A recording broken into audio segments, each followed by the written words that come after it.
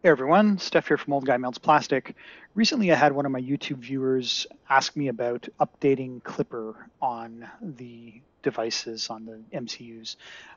And there are a number of different ways to approach this. I like to take a bit of an automated approach. So I'm going to share the approach that I use, which is documented on the Voron Design site. So I'm not inventing the wheel here. I'm just using other techniques that other people have already developed, but I'll show you how I do it on my printers. Now, in this case, I'm looking at my test bench printer. My test bench printer is just a Raspberry Pi with a Octopus, Big Tree Tech Octopus MCU attached to it via USB. I don't have any other hardware. It's literally just the two pieces of electronics. So I don't have any motors or stepper drivers or anything like that, but the underlying concept is the same. And if you had multiple MCUs, you can expand upon this technique. So if you had like a toolhead MCU because you were running like a CAN bus environment, you can build upon the script that we're going to generate in here in this video to basically update as many devices as are connected to the Pi. So it's fairly easy to do. It does require that you terminal into the Pi and have a little bit of Linux knowledge. I'll walk you through the steps that I use and then show you how you can automate it from the command line on Linux. So to start with, imagine that you have a printer and the printer's running well, but you come to the machine menu here, and this is mainsail. All of the update steps are all at the operating system level, so it doesn't really matter if you're running mainsail or fluid. But for my example, I'm running mainsail. So in mainsail, if I come to this machine menu, I can see under the system loads area here, I can see that I have an MCU. It is a STM32F446 based MCU, and that's my Octopus motherboard, Octopus MCU. It is running version 0.11.0.205, and then the hex code of Klipper. And the host is also running that same version, which you can see down below. So the host is a Raspberry Pi. So we have this version installed on a Raspberry Pi, and that's what's running on the Octopus MCU. Now, if I look a little bit further here in the Update Manager, I can see that there is a newer version of Klipper available. It's saying that I currently have v0.11.0.205 and 11.0.278 is available. Now, if I click Update here, all this update button is going to do is update the installation of Klipper that's on the Pi.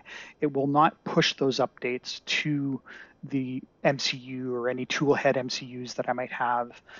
You have to do that manually. So I'm not going to do this update from this interface. Instead, I'll show you how to do it from the command line. Now, as I mentioned, I didn't invent this process. It's pretty straightforward Linux configuration stuff, but it is documented here on the Voron design page under automating Klipper MCU updates. And I'll share a link to this page in the video description below.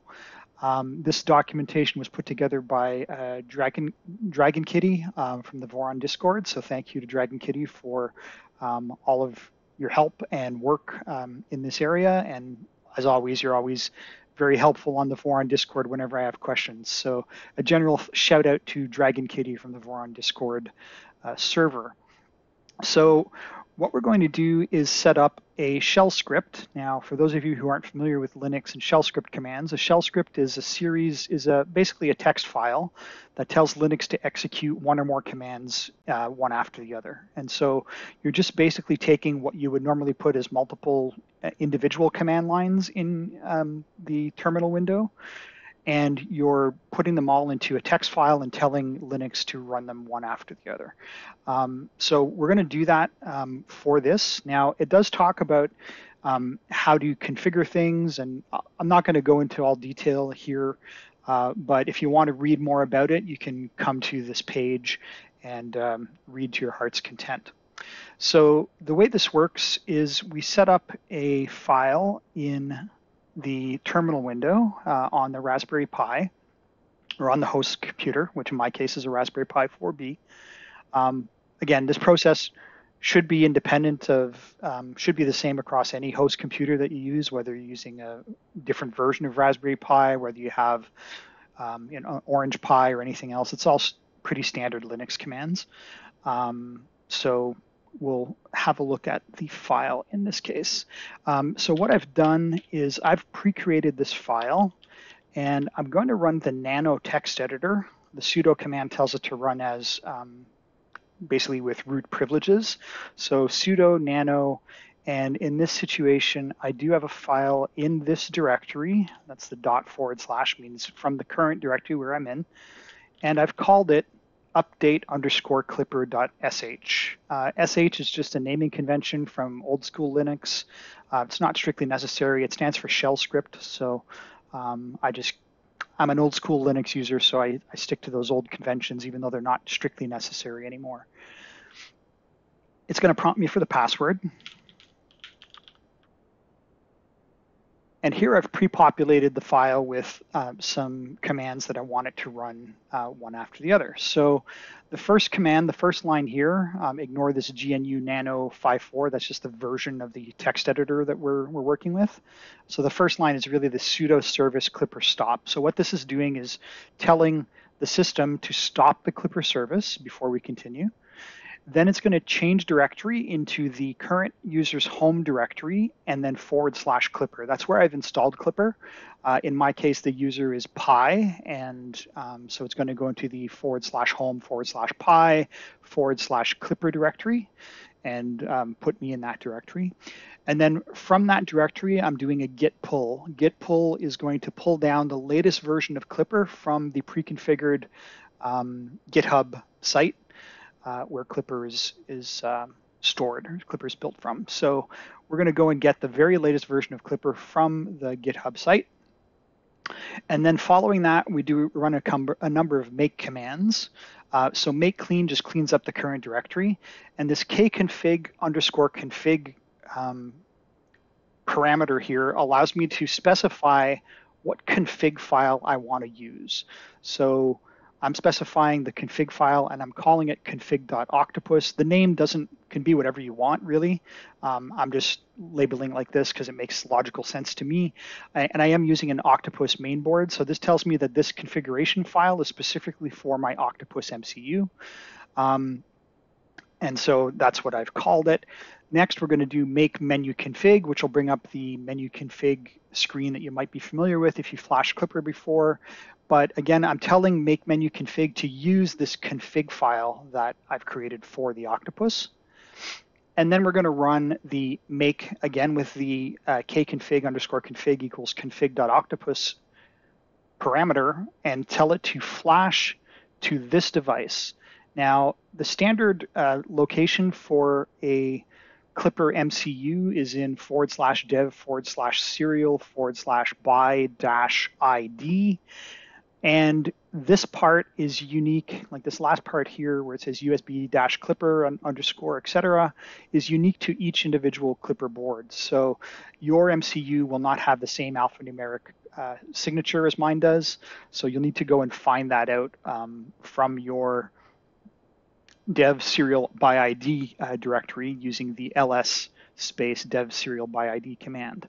But I've already pre-populated it with the correct value for my board. So basically, this is going to flash the file that we build to this device. All right, and then we issue a command to tell the system to prompt the user, and it'll print on the screen Octopus firmware flash. Please check above for any errors. Press enter, continue, or Ctrl+C to abort.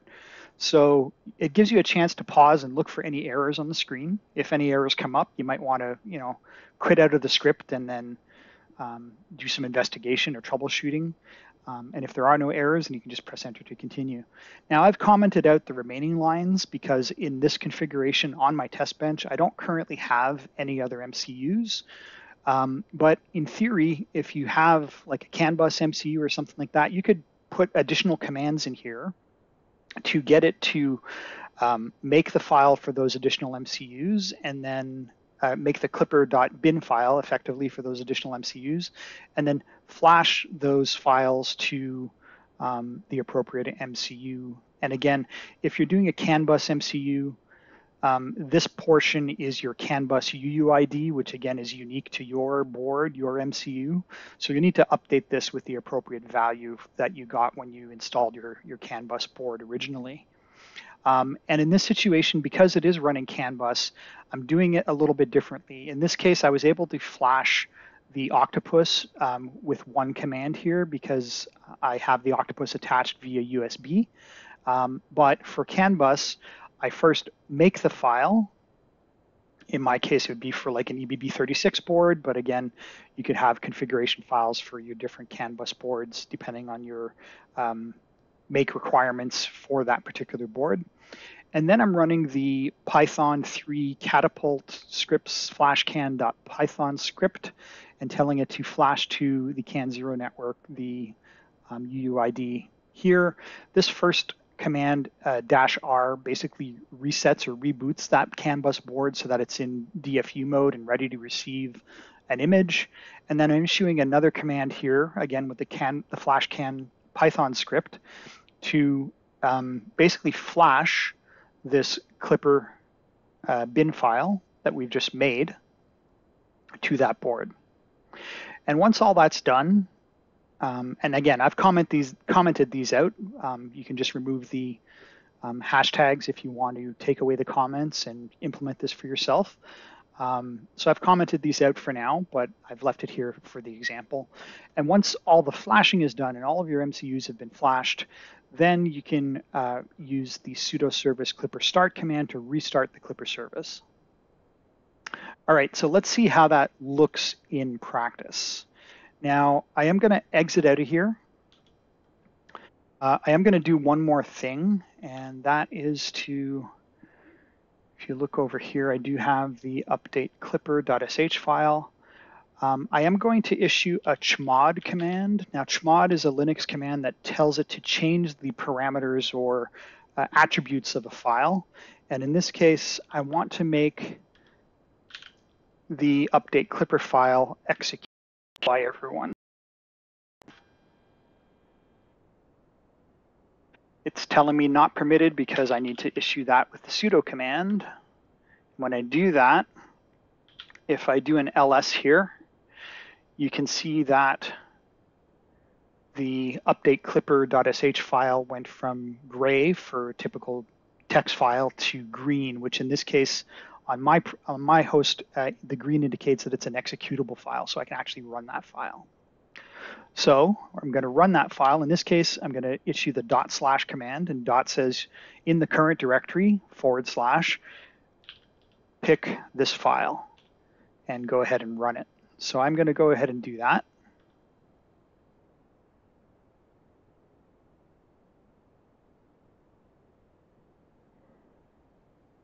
Okay, so what we're doing here is confirming the configuration that we want to flash. Now I've pre-configured it for my MCU, which is the Octopus, the BTT Octopus with a STM32.446 processor. If you have a different MCU, obviously you want to change these parameters to make them work for your own MCU, but this works for me. And so when I hit quit here, because I'm not making any changes, it should just drop me right back to the command line and continue with the script. If I had made any changes here, it would prompt me to save, and I would have to say yes to save. But when I hit Q, it just drops me back out to the command line.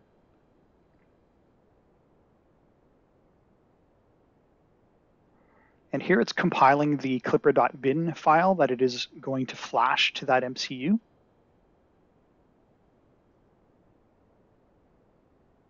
Takes a moment or two.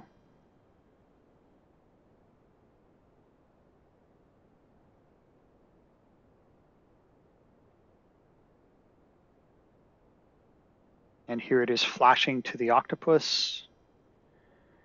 We do see here file downloaded successfully, so that's good. We can ignore the error message that's there. Octopus firmware flash, please check above for any errors. Press enter to continue or Ctrl+C to abort. So I'm going to press enter to continue. And then it reinitialized the klipper service or restarted the klipper service. So what does that look like in the main sail interface? And if I refresh this screen,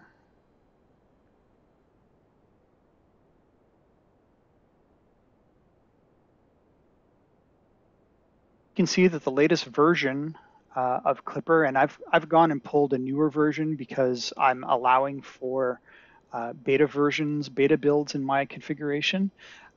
So I now have the updated 2.7.9 version, which is the latest version available on both the Octopus and the host PC, in this case, the Raspberry Pi. So there you have it. So that script is available for you. Again, you'll find the text of the script in the video description, and you can also, get examples from the Voron design website that I'll link in the video description as well. That, I basically modified this script a little bit for my own needs, but it's effectively the same steps. So if you have any questions, don't hesitate to post in the comments, and thanks for watching.